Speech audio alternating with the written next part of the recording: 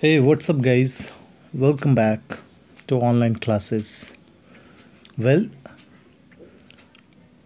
we have had gone through our extensive online PA1 examination, right? And I hope you have enjoyed this new experience thoroughly. Well, it was never this much easy without your help, and I do believe you have enjoyed this examination thoroughly.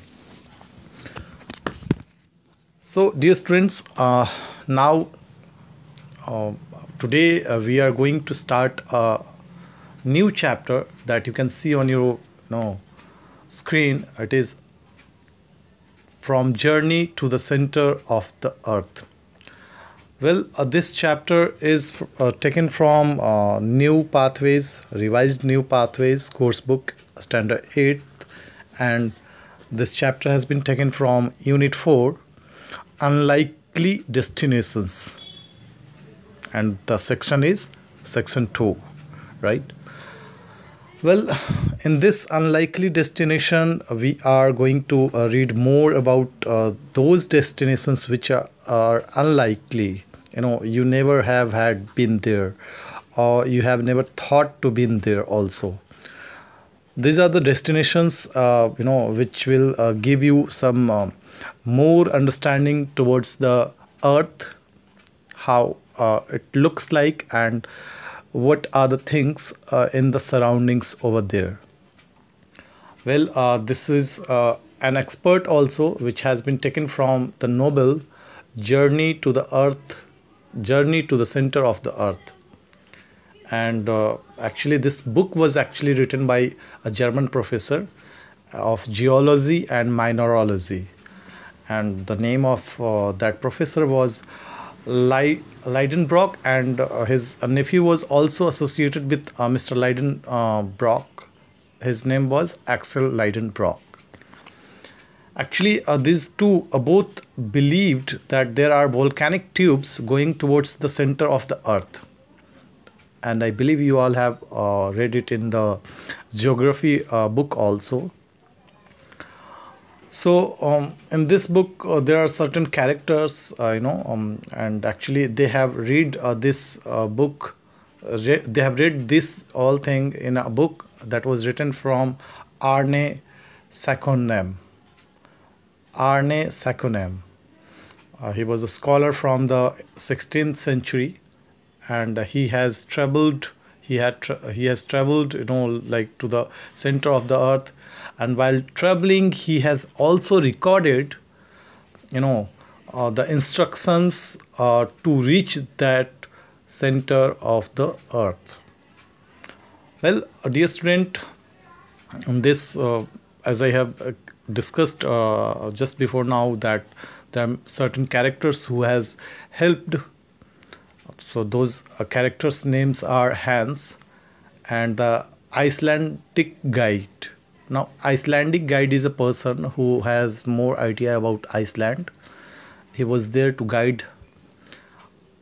So they, while roaming and while completing the journey, came across numerous adventurous and extinct animals, even natural perils, before returning to the surface again. So these are the things which they have found, which they saw in the journey.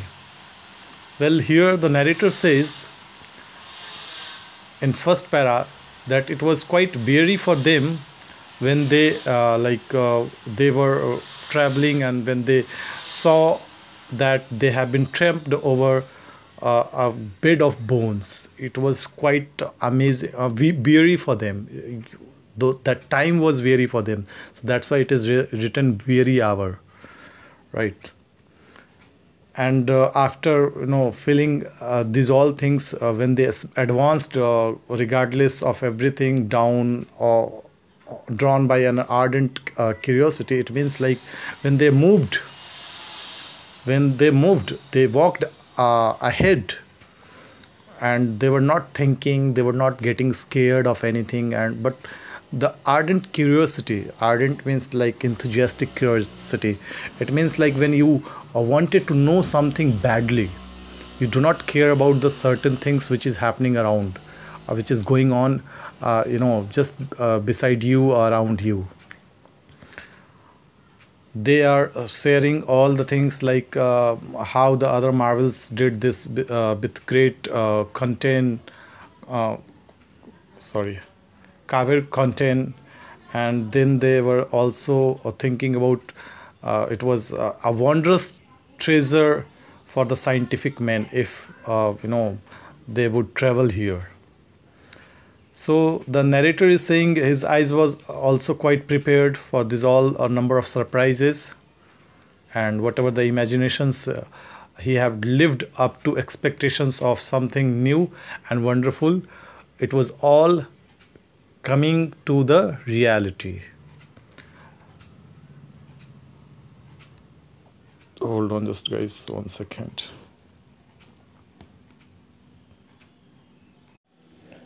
Well, dear student, in second and third para, as you can see, the narrator is talking about, discussing more about the borders of great central ocean, which has, as by the time was passing, it has disappeared behind the hills, and that were scattered over the ground, occupied by the plains of bones. So now, the narrator is talking about the imprudent and enthusiastic professor who has written his experiences of traveling journey to the center of the earth. Actually, he was not caring a lot about himself, that whether he will lost there, whether something will disturb, and he was just keep on walking, that was in a hurried way. And the people who were accompanying in that journey were also advancing silently, and all of a sudden they actually bathed in the babes of electric fluid. It means here that they have reached to the place somewhere where the light was coming on them directly. In third para it says, by the reason of phenomena which I cannot explain, it was unexplainable, and he was thanking to the extreme diffusion which was now complete. Actually, that time the light illuminated equally the sides of every hills and rocks, and that's why the light was over their head also. They were now standing in the light. Earlier when they were traveling, it was whole dark or somewhere light and dark. It was the mixture of that. Now he says its seat appeared to be nowhere, in no determined force, and produced no shadow whatsoever. So actually that place where they were standing, it was completely illuminated. It was glowing in the light. Now the narrator says the appearance presented was that of the tropical country at midday in summer, in the midst of equatorial regions and under the vertical rays of the sun. He is just explaining about the current situation where they were standing. All signs of vapor had disappeared. The rocks, the distant mountains, some confused masses of far off forests assumed a weird and mysterious aspect under this equal distribution of the luminous fluid. So there were no sign found there, like any water was there, and even they were looking towards all the rocks and distant mountains. Everything was like getting lighted, and this incident sounds like as a weird and mysterious aspect for them. Now we resemble to a certain extent the mysterious personage in one of the Hoffman's fantastic tales, The Man Who Lost His Shadow. So this above incident, what they were feeling, what they were experiencing, now they are comparing it, they are just resembling it with a fairy tale that was written by Hobbsman Fantastic Tale, that is written in Hobbsman Fantastic Tale, where the man was the man who has lost his shadow. In the same situation, in the same condition they were. So now the narrator says, after we had walked about a mile farther, we came to the edge of a vast forest, not, however, one of the vast mushroom forests we had discovered near Port Gretchen. It was the glorious and wild vegetation of the Tertiary period, in all its superb magnificence. Now in this para, the narrator is talking about the journey of the writer. He says the professor actually says in his book that when they walked and a mile farther from that place where they were standing, they found a vast forest, and then after they are comparing with a vast mushroom forest where everything was quite amazing. He's talking about the wild vegetation. He's again comparing one mushroom forest with this forest, and he's talking about the plants and trees found there. It was in a superb magnificent. Well, in their journey they saw many trees like huge palms and some species which were unknown. They saw pines, yew, cypress and conifers or cone-bearing trees, the whole bound together by an inextricable manner. Now what is called inextricable manner? That is means you can call it cannot be separated. So whole trees were bounded together, and it was looking so complicated. Even they saw complicated mass of creeping plants which were surrounding the whole trees by them. Then after they saw a beautiful carpet of mosses and ferns grew beneath the trees, pleasant brooks. Brooks means small river which were murmuring. That means the sound of the water was splashing beneath ambergris boughs. Boughs means the main branch of the trees, and ambergris means you can call giving shade. So when the main branch of tree will be up above the ambergris brook, it will always provide shade to them, and it were all little worthy of this name. Whatever the scene it was, so it was all little worthy of this name. Now upon their borders grew small trees like shrubs, such as are seen in the hot countries on our own inhabited globe. So the narrator was basically comparing the things. Now in next para, the one thing what they saw was the lacking of the color.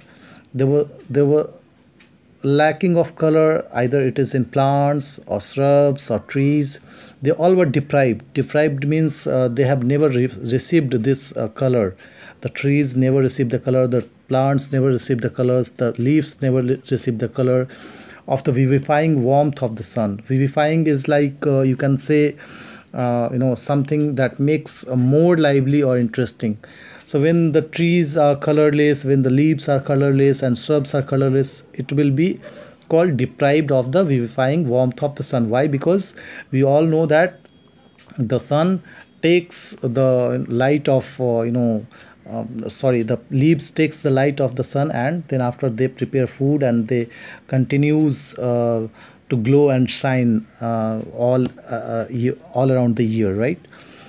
Now they have seen the leaves were wholly devoid of green, and the flowers so numerous during the tertiary period.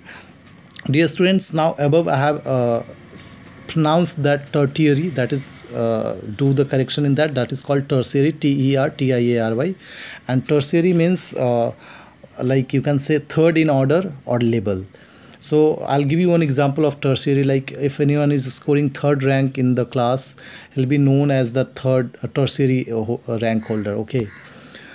So these all trees and these all shrubs and plants were of tertiary period, which gave birth, and the birth was without color and without perfume. Like this, all trees and shrubs and whatever their coniferous trees were there, conifer trees and cone-bearing trees were without color and without perfume. There was no such exposure, so they can receive it from the atmosphere. Now in next para, he says, the narrator says, my uncle ventured beneath the gigantic groves. I followed him, though not without a certain amount of fear, since nature had shown herself capable of producing such stupendous vegetable supplies. Why might we not meet with mammals just as large and therefore dangerous? So he's telling about the venture means to visit. So they went beneath the gigantic groves, which was formed by the rocks and mountains, and they actually followed the uncle, and actually they went there without a fear, because when you are supposed to visit those places, different type of fear occurs in the mind, but still they were quite curious to know more things about that, about nature and about the other stupendous thing. Stupendous here means very large and impressive. Now in next para, I particularly remarked in the clearing left by trees that had fallen and had been partially consumed by time, many leguminous shrubs such as maple and other eatable trees, deer to ruminating animals. Then there appeared confounded together and intermixed the trees of such varied lands, specimens of the vegetation of every part of the globe. There was the oak near the palm tree, the Australian eucalyptus leaning against the tall Norwegian pine, the polar of the north. So first of all, let me tell you the word meaning of these words. Like ruminating means thinking. Now you can say confounded means confused. Stupendous, I told you, very large and impressive. So these all things, when they were remarking, when they were moving ahead, marching ahead, they have been gone through these all things, the trees and animals which are called ruminating animals, like you can say about whom which you can think. After that they saw confounded, actually they found themselves confounded together and intermixed. What are these things? Why such a varied lands are here available? Why the specimens of vegetations are quite different, right, of every part of the globe? So these were the things narrated in this para. Now moving towards next para, mixing its branch with those of the New Zealand corys, it was enough to drive the most igneous classifier of the upper regions butt of his mind, and to upset all his received ideas about botany. So actually when they found themselves confused, when they saw these all trees of mixing its branches with the tree which are found in New Zealand, that is called corys. Now corys means you can say trees found in New Zealand are called corys. It was quite a mixture of that, and they thought like it was enough to drive them the most igneous classifier of the upper regions out of his mind, because they never thought of these all things. So they are now driving that thought of their mind, and they felt upset all what they have received, the ideas when they were learning about botany in their school or classes. So dear student, this chapter is quite long. I'll be discussing the next part of this chapter in next video. Till then, bye, take care, and have a nice day. Thank you.